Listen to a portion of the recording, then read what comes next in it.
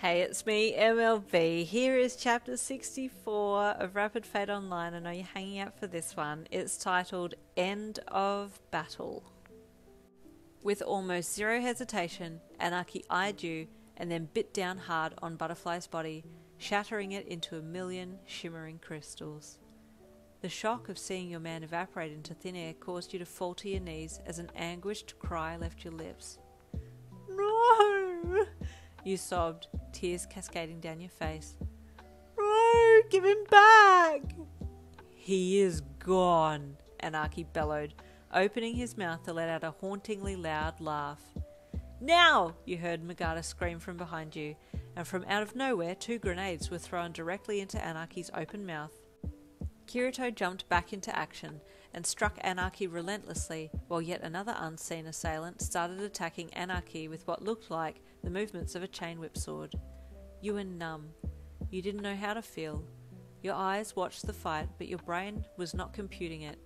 The fight continued, and the invisible attacker wrapped his chain around Anarchy's neck and yanked it hard. At that exact moment the grenades went off inside the red dragon's belly, and with a mighty roar and a great deal of glitching and shuddering, the red dragon, inhabited by Anarchy, exploded into crystals. Defeated. For good. There was dead silence in the cave for a good 3 seconds before Sexy Schoolgirl 69 screamed at the top of her lungs. We did it! She hollered excitedly, running towards Magata, who turned his head back to give her a smile. Upon seeing her making a beeline for him, he then turned his whole body and opened his arms, indicating for her to jump into them, which she did, knocking him flying as her fox ran beside her. He laughed heartily as he toppled backwards with her on top of him, but his laughter was almost immediately muffled by her soft lips as they pressed against his. There was another round of dead silence from you, Kirito and Asuna, as you all tried to comprehend what had just happened between the pair. You kissed me, he gasped in surprise when she finally pulled back, sitting up on his torso while he lay on the ground. Yeah, that just happened, she said sheepishly. I should probably hop off now, huh?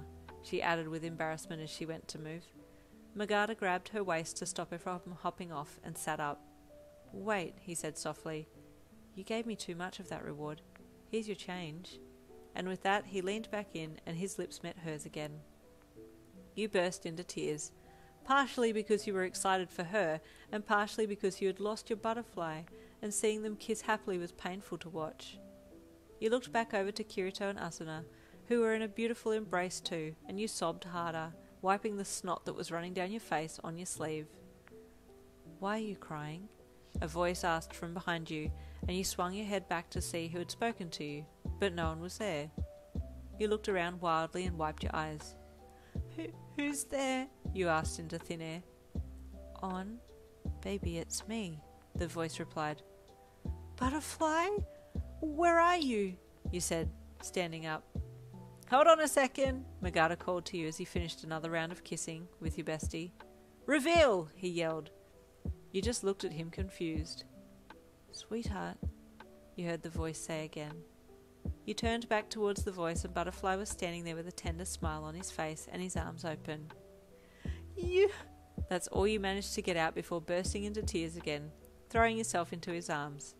I thought I'd lost you, you wailed into his chest as he held you against his body. I'm so sorry, On. I didn't have a chance to tell you what was going on, Butterfly said softly. What happened? How are you here? I thought you got crunched. Well, when Anarchy hit me with his claw, I did pass out for a bit, but when I woke up, Magata was beside me, and Kirito was protecting you from Anarchy's flames. Magata quickly made a clone of me, and left it lying on the ground and put a double invisibility cloak on me, so that I would be invisible to everyone here. But why? You asked with a quivering bottom lip. Why would you do that to me?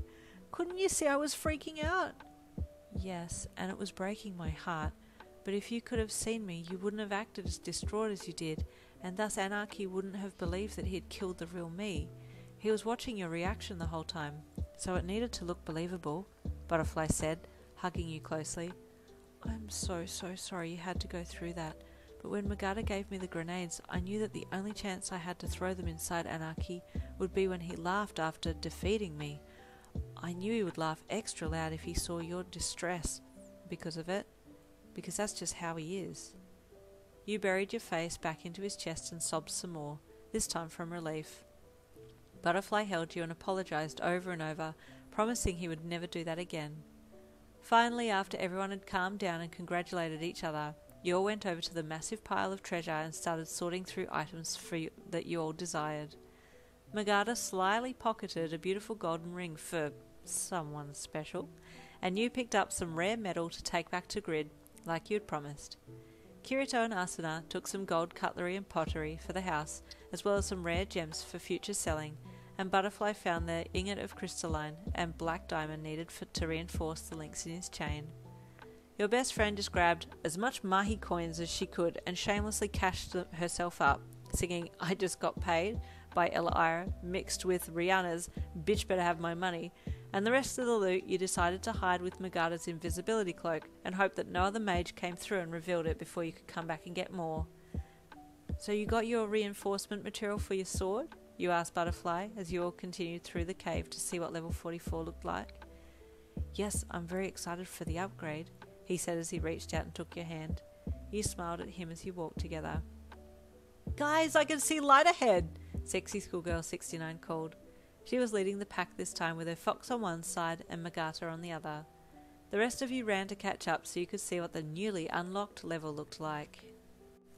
We knew he wouldn't die. He's too cool for that. Stay tuned for the next chapter, chapter 65, coming tomorrow.